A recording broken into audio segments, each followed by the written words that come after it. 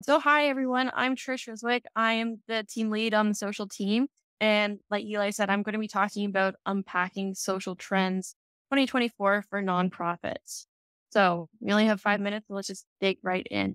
Hootsuite's annual trends report is based on a commercial survey of 4,200 marketers and a consumer survey of 4,500 consumers. We interviewed people from 118 countries, 16 industries, directors, social marketers, partners, including some of our partners who helped us write this report, Giving Tuesday and Pulsar. During our research, three major trends started to present themselves: the ROI trend, the platform trend, and the AI trend. Considering today we have several incredible speakers talking about I wanted to focus primarily on the ROI trend and the platform trend. Let's jump into ROI. Your audience has spoken and they want to be entertained. After staying in touch with family and friends, the top reason people are using social media is to be entertained. The problem we're seeing is that 44% of nonprofit organizations publish product and brand updates or news multiple times a week, and sometimes more than once a day. The major problem with this is when we asked audiences what would harm how they viewed brands on social, 34% said brands or organizations that are too focused on self promotion. So we're seeing a huge disconnect between what organizations are posting and what audiences want to see and, quite frankly, want to engage with. Plus, 80% of nonprofits say their top metric for demonstrating ROI is through engagements. Needless to say, posting content that your audience doesn't necessarily want to engage with is taking a huge hit on your ROI. It is likely contributing to the concern nonprofits are having about reporting improving their ROI. So, what does this mean? You might jump to associating entertainment with humor and lightheartedness, but really, what people wanted to see is something enjoyable. This could be something funny. It might also be something educational or hopeful. All to say, don't overthink it. 53% of consumers say that organizations should be more relatable on social. So we're encouraging you to be more social on social. Comment on other people's content. Ask your audience questions through the poll functionality on IG, LinkedIn, and Twitter. Jump on social trends and adapt it to your niche. It's a slow burn, but content that serves your audience will result in stronger relationships. Basically, we want you to use social for your organization like you use social for yourself. Now, moving right along into our platform trend. You work in the nonprofit space. Your time is precious and your resources are often very limited. But you've been told for years that you need to be where your audience is. I'm here today to tell you that philosophy is dead. We've shifted our mindset and hope to shift yours too. We don't want you to be everywhere. We want you to be present on the channels that drive the greatest results you can make engaging content for, that you have time to manage, and quite frankly, the ones that you like to be on. Creating engaging content is one of the biggest factors in this trend because cross-posting just does not cut it anymore. Each network has its own set of rules, trends, lingos, image specs, algorithms, etc. Content that fits each network performs better and creates a better experience for your target audience. And as a nonprofit social marketer, you're responsible for developing strategies, creating content, tracking analytics, responding to comments, scheduling posts, and staying up to date with the constant platform trends. You've already got a lot going on, basically what I'm trying to say. So now that I've told you to cut out some networks, which ones are you picking? We found that nonprofit organizations were most confident in Instagram, Facebook, and LinkedIn, driving a positive return on investment for their organization. We also found that the top three social channels for nonprofits to be present on were Facebook, Instagram, and LinkedIn. Perfect. But I also did want to point out that compared to other industries we looked at for this report, nonprofits do use YouTube at a very high rate in comparison to other networks.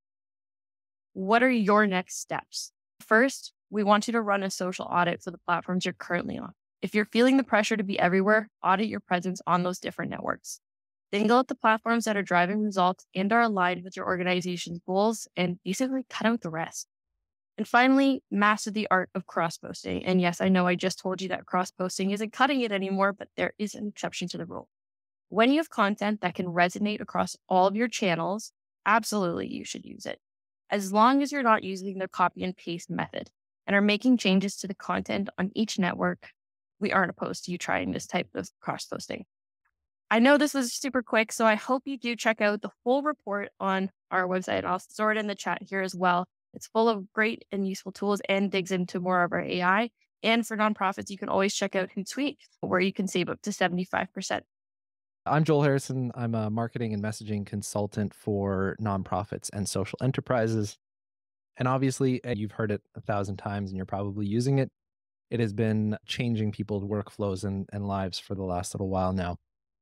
And for good reason too, right? We look at some of the benefits. We're looking at saving time, doing more with less. Obviously, as nonprofits, we're always trying to squeeze as much as we can out of the time that we have. And we also want to improve quality of communications and generate more ideas and more content. And there's so many ways that you can use AI in your communications specifically, whether it's email drafts, article drafts, website copy, creating presentations, outlines. One of the best ways that I've liked to use AI is to eliminate the blank page anxiety.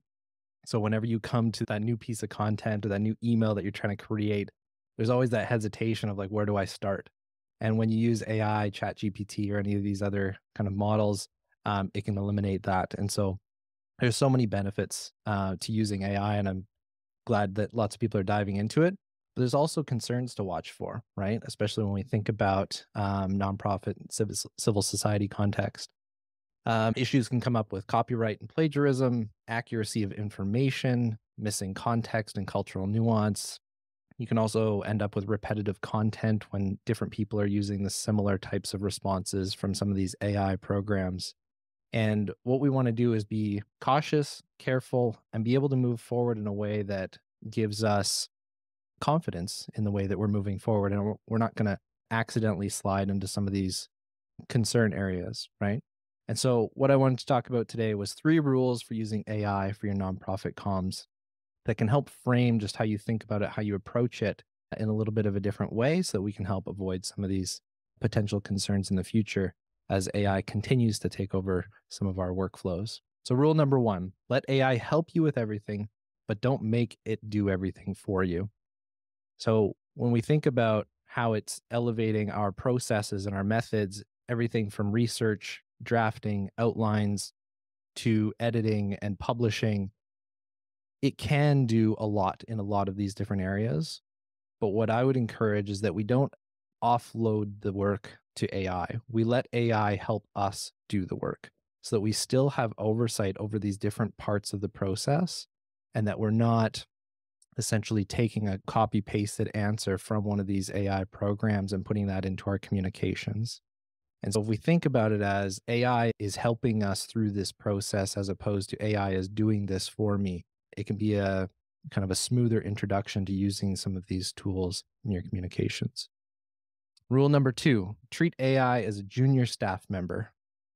Now, what I mean by this is that we so often look at AI as the expert, the all-knowing, omniscient being that is going to bestow its wisdom on us and elevate everything that we do.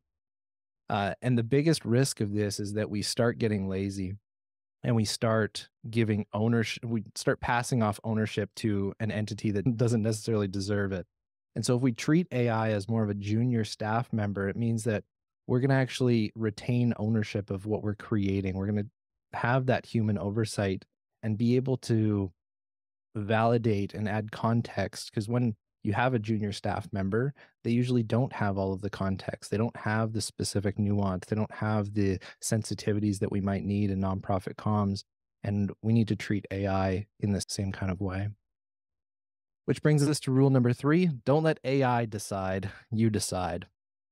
So it's an extension on what I was just talking about in that there's so much that AI can do. But when it comes to a lot of our foundational communications, brand messaging, website messaging, we need to make sure that we're not, one, accidentally letting AI decide by just taking the first thing that it gives to us in our communications, or we're not intentionally letting it decide and saying, hey, what is the best way to do this?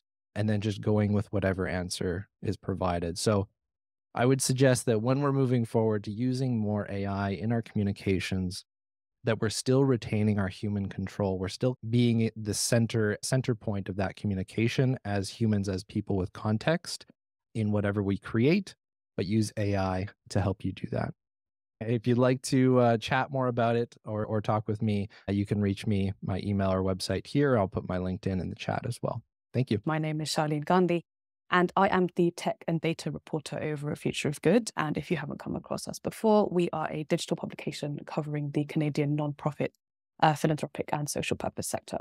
I've been in this role for about 15 months now, and I'd say one of the things that has come up really unexpectedly, time and time again, is this issue of cybersecurity in the nonprofit sector. We first reported on this back in March 2023 when the Canadian Centre for Nonprofit Digital Resilience convened a working group to uncover some of the reasons that the sector seems to be particularly susceptible to cybersecurity risks and breaches. Through that reporting, we actually heard a number of stories from charities all over Canada. Scouts Canada spoke to us about a data breach on its online registration form, and the YWCA was subject to a ransomware attack. And even though they had backed up all of their data onto an external hard drive, the issue that they came up against was that they also found that their IT supplier wasn't a huge help at that point in time. More recently, we've seen a number of major organizations continue to be subject to cyber attacks. So in late 2022, Sick Kids was subject to a ransomware attack that halted all its internal systems. In October last year, the Toronto Public Library was subject to a cyber attack. And in the very, very early days of 2024, the Toronto Zoo has also been subject to a data breach.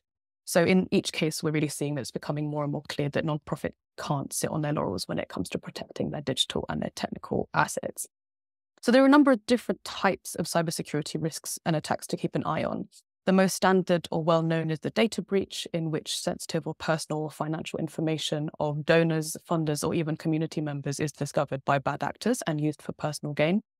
And as I've spoken about, there is also the ransomware attack, which is when data is essentially held hostage until an organization pays a monetary ransom to get it back. Now, in the case of this one, it's really important to remember that it's not the data itself that is valuable to the bad actors. It's that the data is important to you as an organization and that they can use that to their advantage to get a ransom out of you. In the sector, there are a number of reasons why nonprofits are more susceptible to these risks. Frontline staff might not see cybersecurity as everyone's responsibility, and with the rise of working from home and remote work patterns, staff might also be using devices that aren't equipped with the necessary security patches. On a similar note, some nonprofits and community organizations are using donated technology, which of course is given to them with the best intentions, but might not now be receiving the most up-to-date security patches. And finally, a lot of nonprofits are also reporting that they are struggling to find the funding for cybersecurity infrastructure, software, and training. And because it's unlikely to be related to a particular program cost, there are fewer pots of funding available for this kind of critical work. Of course, organizations everywhere are subject to cybersecurity breaches, but in the nonprofit sector, that lasting damage can be absolutely massive. You're talking about the personal or sensitive data of people who are already vulnerable. And if that gets into the hands of bad actors, they can also be subject to things like identity theft or financial fraud, which puts them in even more vulnerable situations. And of course, a data breach in the nonprofit sector can also result in a loss of trust and reputational damage, which can also have a knock-on impact on donations going forward. Through our reporting, we have come across 3 potential solutions to help nonprofits become more resilient to cybersecurity risks and attacks. The first is for nonprofits to run internal audits and create policies and really make cybersecurity every staff member's problem. That's because obviously many nonprofits and community organizations don't have the luxury of having a dedicated team to focus on IT and security. So everybody just needs to take the initiative to upskill, but also remain particularly vigilant to threats that come through, like phishing emails. The Islamic Family and Social Services Association is doing some absolutely fantastic work with their frontline staff, and this is where this image is from, to essentially create a cybersecurity policy that is entirely free of any technical jargon, and so that everybody in an organization knows what their responsibility is. Just before the Christmas break, my colleague Gabe Oatley and I also looked into the rise of nonprofits being sold cybersecurity insurance as a separate policy to a general liability or business insurance policy that they would traditionally get. There were a number of perspectives shared in the piece, from those who thought it was worth it to those who thought that the investment didn't really make too much sense for them. But crucially, what we did find was that cybersecurity insurance providers are unlikely to offer coverage if the nonprofit hasn't already started to take some sort of preliminary steps to protect their data and their systems. To close, I will say that this is obviously a very overlooked and underfunded challenge in the sector. Treating it as a priority, it basically only means that nonprofits are doing right by people who use their services and doing right by their donors. But it really also means that they're going to be able to better negotiate with technology providers and even cybersecurity software companies and draw more mutually beneficial deals as well. So thank you all. I'll stop there. I am Mina Bass. My pronouns are she, her, and hers. I am Very glad to be here with some amazing participants and the presenters. I have 5-minute goal. My 5-minute goal is to give you 5 things that can move us to human-centric AI. That means I am not going to talk to you about tools, technology, AI itself, or processes. I only want to talk to you about an approach you can take for artificial intelligence.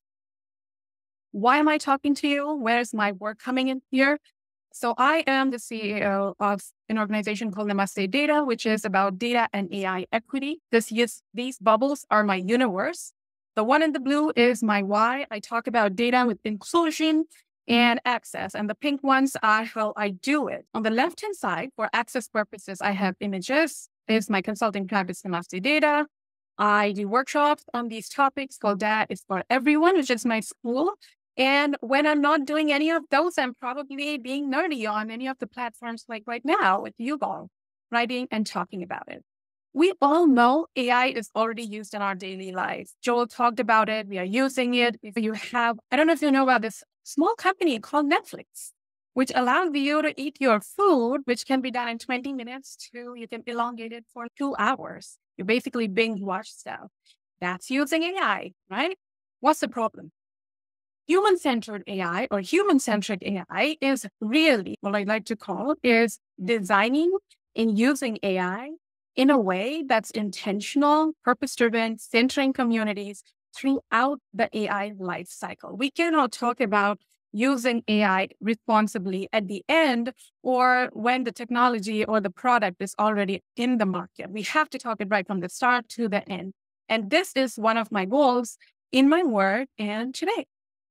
So let's see a hypothetical example of what's the problem. Say there is a nonprofit called Greenbox, right? That's an environmental conservation organization, and they implemented an AI solution to optimize their fundraising efforts. Their goal is to analyze their donors and predict who is most likely to donate. What are the possible problems that can arise, like algorithmic behaviors? AI can start prioritizing the wealthy donors. That's one. Fundraisers can start focusing on just collecting 1 or 2 or 3 very specific data points, missing out on other data points. Or donors can start questioning the nonprofit about Greenbox's use of AI. What I'm trying to get here is issue when it's not human-centric is we are talking about trust and transparency and accountability. How do we ensure that? What can we do? So I'm going to give you 5 things here. When you are thinking about AI in your organization, I want you to first start listening to your community. Why are you bringing that AI solution? What's the purpose right there? So Greenbox is bringing because they want to improve their fundraising efforts, okay? Centering your why in the repurpose. So now that you got AI, so Greenbox got it, now what? What are they going to solve in terms of the time saved for the researchers or for the fundraisers? How is that time going to be repurposed? That's going to put some intentionality right in there, right? I want you to think about creating inclusive spaces. When we are thinking of centering our communities in our AI solutions, we have to think about building inclusive and spaces where we feel belong, because we need diverse data sets. We need diverse voices when it comes to, and I'm not talking about just the racial diversity. I'm talking about overall diversity that impacts not just how you're collecting data, but throughout the life cycle, all the way up to what are you going to do with that analysis or predictions or outcomes in your strategies, right? Then I want you to think about your governance and evaluation. How is this AI helping you? How are you doing what you are doing? How is it supporting you in your work? Really measuring that why. And then most importantly, and probably my favorite, understanding the data. This is non-negotiable for you to really invest your time in what you do with your data and where is it coming from? Whose voice is it centering, right? If we do these 5 things, probably consistently, we are trying our best to center humans in when we're talking about AI. When it comes to, and if I have to give you one question from this 5-minute session, super quick session, is I want you to ask yourself, what kind of future do you want to live in? How can you build individual accountability and collective power when it comes to it? That's what I'm kidding. My name is Jesse McKee, and I work as the head of strategy for a nonprofit called 221A. And so we're based in Vancouver, the Musqueam, Squamish, and Tsleil-Waututh territories. And what 22NA does is we're a cultural nonprofit. My training is actually, and my background is more as a curator of contemporary art, design architecture, a writer, a researcher, a political scientist. Those are all the hats I've worn in my life. But over the past couple of years, I've been reskilling and diving into the digital space. So it can be done, even if it's not your original training. So don't be afraid of these computers. And we've been very lucky because we've been supported by federal government, by agencies like the Canada Council for the Arts, to do really experimental research and learning in this space to figure out what does the culture sector need, what does the education sector need, what does the nonprofit sector need at large. So I'm happy to speak to all of you today. And one of the things we've been looking at since at least 2019 through the support of partners like that is things like blockchain technology, which we all maybe know a little bit about, especially over the past couple of years, like cryptocurrency and NFTs and that sort of thing. But the concept or the orientation or the notion that I want to get underneath all of that stuff is called decentralization. And it's a trend that we're going to see more and more emerge as we go deeper into this space that is called Web3. So we could say the second era of the web was that read and write era where we could create our own content on platforms like YouTube, on Facebook, all those things we've been talking about so far, like digital marketing. However, in Web3, what we're looking at is a lot of these platforms and a lot of this infrastructure underneath these platforms. So those cloud services, that hardwiring actually is going to start to move outside of these data centers that corporations like Google or Amazon might run in warehouses somewhere like Kansas, where it's nice and cold, where the cooling isn't as expensive. But actually what's happening is all of this infrastructure is going to start to be dispersed into smaller and smaller spaces. And we're going to start to become operators of our own infrastructure. And we think that is a bonus, maybe not for all things, but for some things. So the question isn't necessarily, is centralization good or decentralization good? I think the question is, what can decentralized technology be used for and what can centralized technology be used for? So similarly, like in previous eras of nonprofit work or civil society work, we would ask the questions, is this capitalist? Is this socialist? Of course, the answer is never that clear. It's never that easy. And it's going to be the same as we go forward into the future. So what 22NA, what we're doing is we're trying to do some experiments and looking at where does civil society connect with this decentralized infrastructure or this decentralized internet that's being built through Web3. And so what this means is all the compute power for your cloud services, for your AI, for managing your blockchains, all of these sorts of things will become easier to operate on the SME level, so a small medium enterprise level. We started with one project, which is called the Mesh Network, and that's developing a free access Wi-Fi network. It's going to originate in East Van, and that was piloted by a fellow of 22NA called Christina Battle, who's an artist. And so what we've started to do is we started to plant these free Wi-Fi nodes in public gardens. So starting with our garden at Union and Gore Street in Vancouver, and then there's another garden run by a group called Living Systems Network up in Mount Pleasant. And so these are places where anybody can connect to these networks and start to expand the Wi-Fi out. So it's a community-run, community-controlled Wi-Fi space that allows free access. So that's one example. Another example of what we're trying to do, which is a much heavier lifting task, is we're starting something called the Node Library. So we're looking at the ways that we can start to operate some of this decentralized hardware and this decentralized infrastructure for the public sector. So blockchains, AI compute, public storage, and networks for things called like interplanetary file system or RWEAD, where your data isn't kept in one location, but it's actually kept in many locations at once. So it's healthy, it's replicatable, and it's persistent. And I always start to tell people that think about data as less about something that's going to be hardwired into a stone and something that more has like a living will, like a fungus or like a mushroom or something like this. And it's going to propagate and it's going to persist. So the aliveness is going to continue to be with us. If you want to have a look around at those projects that I spoke about, please get in touch if you have any questions about their decentralized futures. My name is Amy from the UK originally, but I've bbeen working in the nonprofit sector here in Vancouver for almost a year, which is crazy. But what I'd love to do today is just, as Eli said, condense down, just these like little things you can do within the content marketing sphere to look inward and see how your content is performing, how people are interacting with it, and use that to build your strategy. And I think these things can look pretty scary if you don't have a lot of time and you think it's not worth it. And it is. I'd love to chat through a bit of that.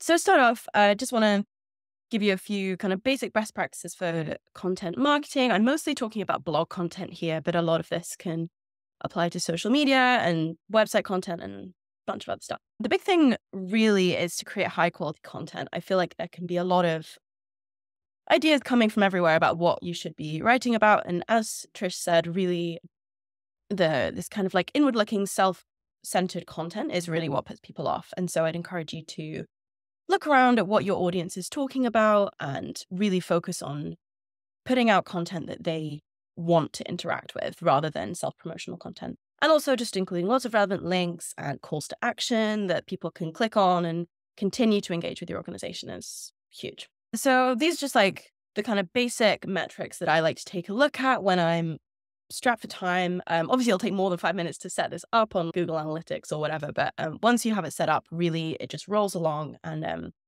you can get a lot of insights into how it's performing. So views are really what it says on the tin. Sometimes it's new versus returning users, but a lot of the time that kind of doesn't matter too much. It's just good to get an idea of whether it's going up or down and which types of content are performing the best.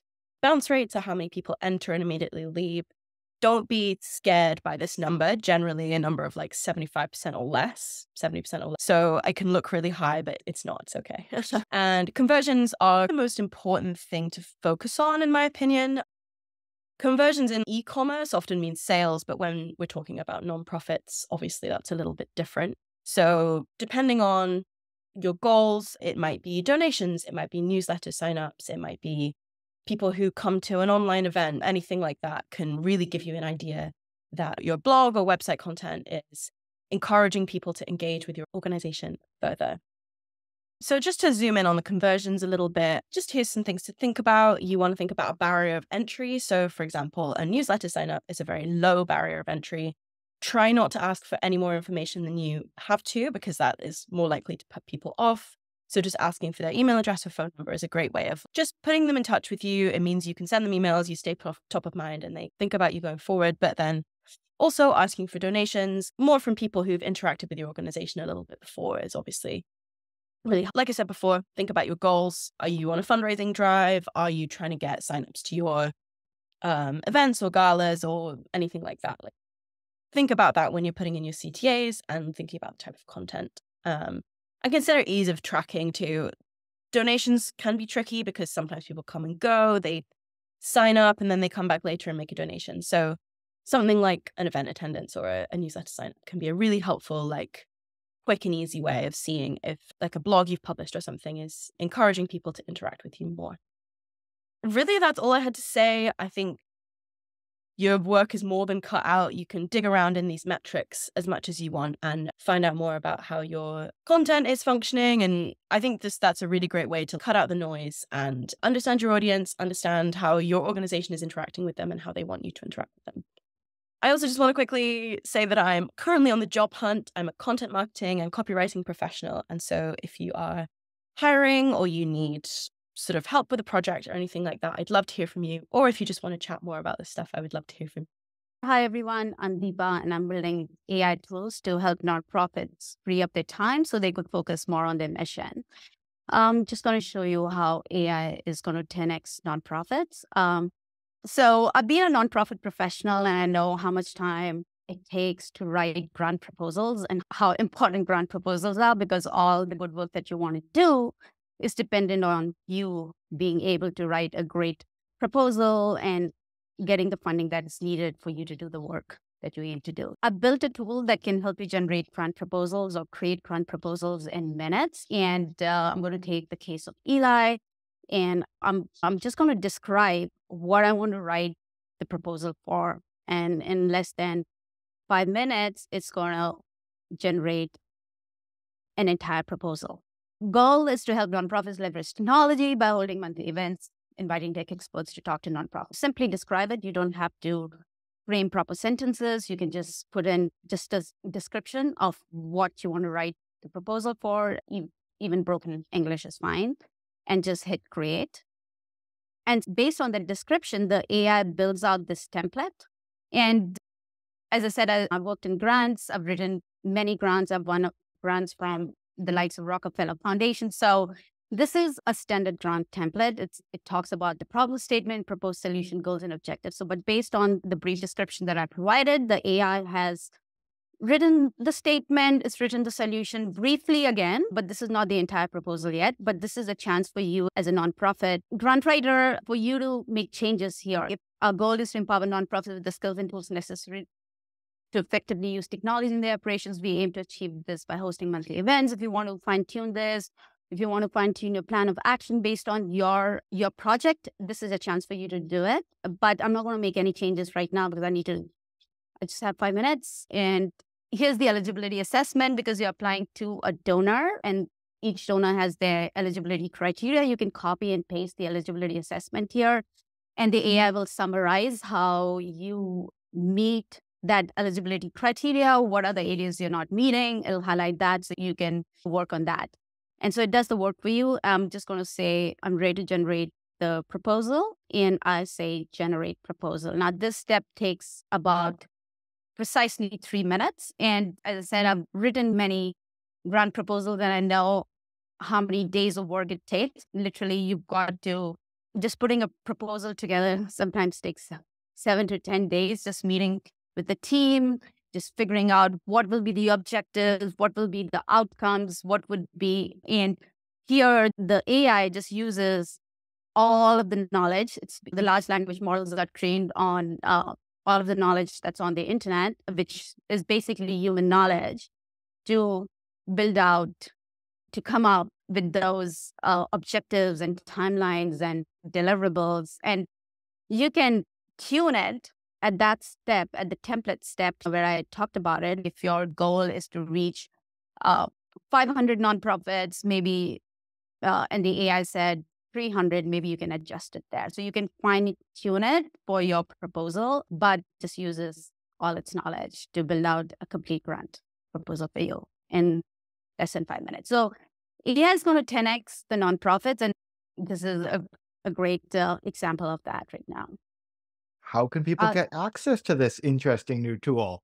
Yeah, so this is invite only. I have many nonprofits trying it out right now at this point of time. So if anybody's interested, feel free to connect with me. I'm happy to extend this invitation to all the people who are here and happy to work with y'all closely because I'm trying to get as much feedback as possible. It's also a new way of thinking. Any apprehensions you have or if anything else you would like to be added on to this template that's not there right now, you could. But anyways, it should pop out a proposal anymore. It generated the entire proposal, gave it a title. Executive summary was auto-generated. Anything that's highlighted in green is for you to double check because this information the AI came up with, it explained the problem statement.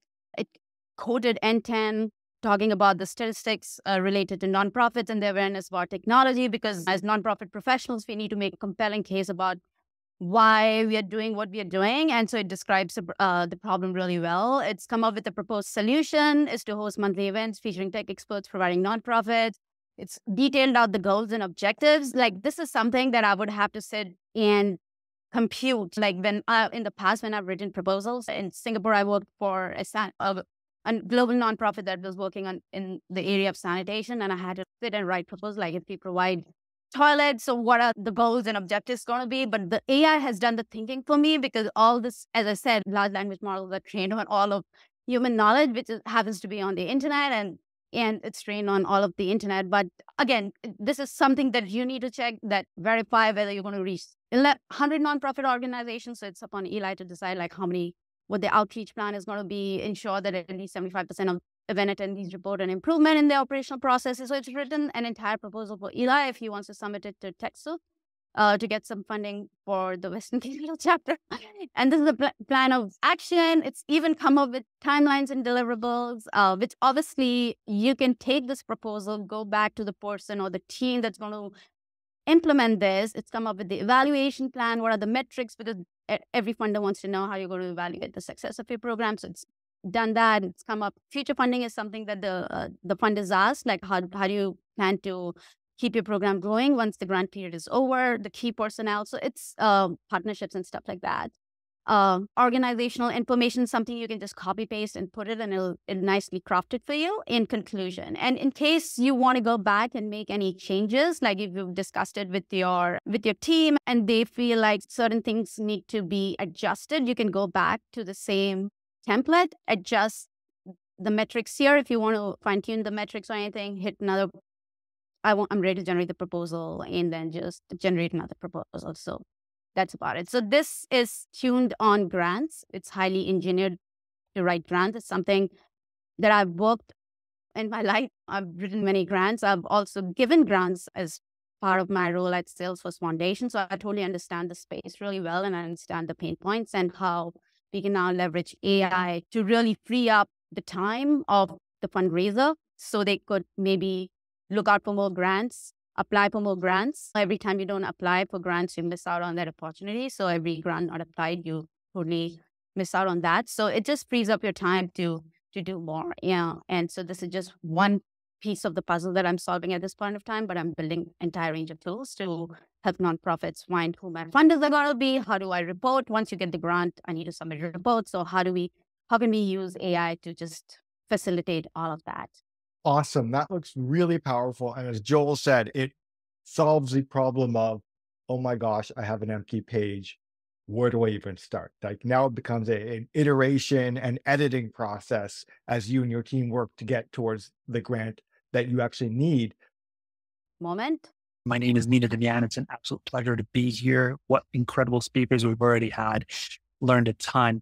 I want to start off with just a bit of introduction, just so that you know why I'm here, or how I got here, rather. I used to work for the nonprofit sector for about 15 years, and I worked for immigration organizations. I worked for community health clinics, and I've worked with education organizations. So I'm very familiar with the nonprofits. I made a career transition and decided to actually work with startups. So right now I'm actually a startup advisor with one of the largest incubators across Canada. We get to see 1,400 startups every single year. So these are startups specifically in and around technology. And a lot of times the technology that I'm working with as a startup as advisor, they're social impact organizations. There are folks who are basically trying to provide opportunities for community to elevate itself, and essentially, and community organizations to leverage some really interesting technology rather than build it, perhaps buy it. And so I get to work with some incredible organization startups all the time. So that's my building right there in the back. It's this funky building in the middle of downtown Calgary, Platform Calgary, called the Front Door to Innovation. We've got this pitch stage that we have. So I get to see a lot of pitches and a lot of demo days. It's an absolutely incredibly electric environment to be a part of. And so having my background in the nonprofit sector, I started to realize one thing. As someone I love technology, I love leveraging technology, I started to realize that there was just a huge problem in the nonprofit sector.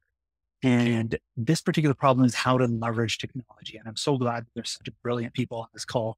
But essentially for me, as a nonprofit employee, I was basically having to navigate their tech training labyrinth. If I wanted to upskill myself, I'd have to go through a lot of training, and I didn't know which way to go, especially in the nonprofit sector. You wear so many different hats. It's like, where do I really need to focus my energy? I was a fund developer. So of course I focused a lot on development, but I really wanted to use innovative tools. Then there's also an option of traditional software, and the traditional software usually comes at a cost because it's extremely expensive. And sometimes, especially with smaller nonprofits, it doesn't really meet what you need. And so there are modern startup solutions. And that's basically what I'm here to hopefully provide you with an opportunity to think outside the box. You've got the build option and you've got the buy option. A lot of times in the buy option, you don't really consider startups as your potential place in which you can actually purchase. But I want to make a case for this. It's modern and responsive. So essentially, it's really the most innovative stuff that's coming out of these startups are absolutely incredible, and it really meets the needs of community. Then it's cost effective and way cheaper than traditional software. And it's advanced. It's basically, rather than you trying to figure out how AI works or trying to ensure that you've got integration, they basically do it for you. And of course, they work with you very closely. It's one of the key things about startups is that they're really committed to you and your success. And I'm going to give you a couple of examples. And I don't know what there it is, 150. 2 examples. Need. It's called Need Technologies. This is a startup that I work with that I'm very proud to actually share amongst Mead technology was basically built specifically for food rescue. So as grocery stores or restaurants have food at the end of the day, what ends up happening with that food, unfortunately, goes directly into the dump. And so Mead is a technical tool. It's a logistics tool like Uber, but specifically for the food rescue space where they rescue the food and then provide it to the nonprofit sector. It's absolutely brilliant. Another one is communal. I'm very lucky to be working with this particular startup that really alleviates the pressure on community associations that are usually extremely under-resourced in order to help them gain access to simple things like membership, simple things like booking a tennis court or a pickleball court. These things are so much more advanced once you actually leverage some of these technologies. And I'm not here as a startup advisor. I have no horse in this race. I don't have any shares. So those are two that I'm very proud of. And I wanted to show you as examples. And of course, I really would love for you to spread the word about what they're trying to do. They're across Canada. They're doing really wonderful work. So they're really proven. I also wanted to have an honorable mention. I got 34 seconds left. Kibbe and Marmot Benefits. Marmot Benefits would be extremely beneficial to a lot of nonprofits. I would highly recommend you do a little bit of research on them. Kibbe is a settlement agency app that is absolutely revolutionizing settlement agencies. So that's the reason why I'm here today, is to share with you, want to make big impact, use newer technologies. I'm excited to bring in my colleague from TechSoup, Kevin Mulhall, who's going to talk a little bit about process and workflow automation, i.e. putting the robots to work. Really quickly, a little bit about me. I joined TechSoup in 2019. I've moved up and around during that time. I began my technology certification path in 2020. I've since obtained several different certifications across multiple platforms as I've moved into customer success and then ultimately into my current role as a senior technical customer success manager. I am one part solutions architect, like the design and onboarding. I'm one part sales consultant, if you will.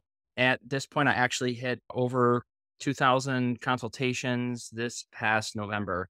So I've met with a couple of orgs and hopefully have made some positive impact along the way. So what is process automation? Again, very low level. I don't want to get, this could be an hour talk on itself. Process automation involves using technology to perform repetitive tasks or processes without human intervention. If I asked the audience here to raise their hands, if they currently do anything that they feel is even mildly redundant, I'm willing to bet that probably all of us would do that. The goal of process automation is to streamline and optimize workflows by automating routine activities, reducing errors, and enhancing efficiency. Now, process automation software itself refers to these specialized tools or platforms designed to automate these tasks, often utilizing algorithms, scripts, or workflows designed to execute and manage the automated processes. What problem does this solve? Redundancy. We, in the nonprofit space, are lacking exponentially two things: financial resources and time. While the money issue can go one way or another, the time issue, I think, is something that we all could potentially address using these types of tools. So these are some examples of it. So to get away from the generalization into the more specific, there are things like robotic process automation, business process automation, AI, workflow automation, and then IT process automation as well. Here's the tools of the trade. Zapier, for those who may not be familiar, Zapier, Power, which is part of Microsoft 365, MuleSoft. There are way more than this. It goes well beyond that. I'd really like everyone to see what this looks like in action. Now, this is where the automation magic happens. The first step is our trigger. This is what kicks off a Zap. Since we're managing leads, I'm going to pick my leads app, Facebook Lead Ads. Now, if you don't use Facebook Lead Ads, no problem. Zapier connects with thousands of apps, so we should have you covered. Once you select the app, pick the trigger event. This tells Zapier what to look out for. In this case, a new lead. Next, we'll connect our Facebook account. Once the account's connected, select the specific Facebook page we want this app to monitor and the form our leads are responding to. Now that this is all set, let's test the trigger. And there's a new lead. Let's keep going. We want our new leads to feel special, so we're going to send them a personalized email, but I'm only going to write it once. Just like when we added Facebook, we'll pick out our email app, Gmail. Now your app doesn't have to be Gmail, since we have thousands of apps that connect to Zapier. This feel familiar? Setting up this step is a lot like our first step. Pick the app, pick the action, connect your account, and then you can get specific. With Gmail, we need to add in our send from email address, a subject line, and write the welcome message. Then we pick the Facebook information to populate into the email. I need their email address to make sure this gets to them. And here in the email body, I'll add their first name from Facebook lead ads. That way it'll feel like a real person wrote and sent this. Now we can test this step. Zapier says it worked, so let's go check Gmail. Look at that, there's the email. Just like that, you've automated your lead management. Just remember to turn the Zap on. You're on the way to making copying and pasting and CSV uploads a thing of the past. But wait, you just saw that Facebook lead ads sends a lead's full name. It's kind of weird to address someone by their full name. So you want to split that name into the first and last name. Jump back into your Zap and click on this little plus sign between steps. We're going to add a step here. Let's use one of Zapier's tools, the formatter. Formatter can do nearly anything, but in this case, we want it to split text. So once the app is selected, we'll find our text options, choose the action like before, and pick out the field from Facebook we want formatter to change. We've selected the name field. Now I just need to tell formatter where to split the text. In this case, the default is fine, a space. Done. Let's test this and jump back into our Gmail step real quick. We need to replace this output. We don't want to use the Facebook field name anymore. We want to use the first names from formatter. And voila, formatter is grabbing the name from Facebook, splitting it, and sending that to Gmail. Now, it's your turn. Create your own Zap. Start small if you want or go big. Either way, once you're done, you'll get back to doing what matters. This is an example of some automations that I currently have running, 2 of these. One of these is based around the concept and idea around this is that a lot of nonprofits have a large tech sprawl. They experience technology sprawl. They're using Google, they're using Microsoft, they're using Monday, they're using Calendly, they're using this, that, this, and that. We go after them because they're free. But the next thing that we know is that we have a dozen applications that don't communicate with each other. The main goal and focus of a tool like, for example, Zapier, is to be able to use APIs or webhooks to communicate with one another on processes. Perfect example is the flow that I'm going to show here.